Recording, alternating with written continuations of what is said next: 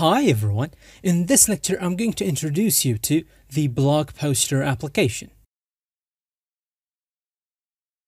This is our third full stack multi-page application, and this is the second full stack multi-page application that we are going to build entirely through Flask. So this application is the idea of this application is something that we have covered in our SQL Essentials course. So we are going to have topics, and I called it the blog poster. You can come up with a better name. I'm sure you can do that. And what essentially this application is going to do is this application is going to grab a list of topics. Now, what I have in mind is those topics are related to some sort of issues in in this world of software engineering and web development and all that good stuff. So if a person or if a developer has an issue, they are going to come in here and they're going to write the title for that issue, for that topic. So we are going to say, for example, I'm just going to say, what are template variables? So this is going to be a blogging application. There are going to be questions, and then there are going to be answers. Now, questions, each question could have one or more than that, one or more answers, and the answers are represented in the form of tasks. So if a person asks what are template variables, or if a person asks Django server not running, then you will have the option to add multiple steps to that issue so the issue can be solved. So I'm just going to go over this demo once.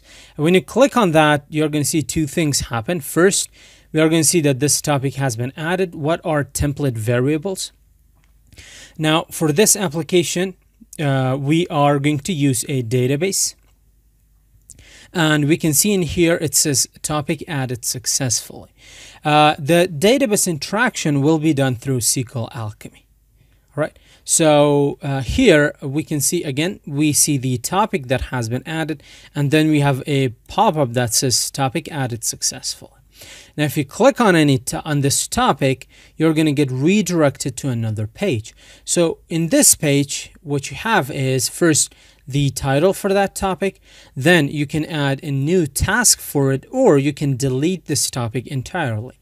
So if I add a task that let's say template variables, I'm not going to go over that too much. I'm just going to say task 1.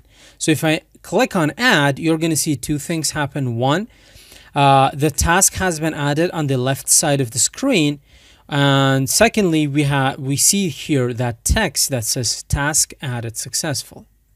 Now we can delete a topic that has 0 tasks. We can delete each individual tasks, and we can also delete topics that do have tasks. So if I just click on this that says delete this topic, it is going to not only delete the topic, but delete all the tasks associated with it. So I'm just going to add it again. And then when you click on it, you're going to come to this page. You can add tasks. You can delete individual tasks. So if I say task 2, just click on it. This is task 2. Let's say you want to delete task 2. So if you just click on it, it is going to delete it.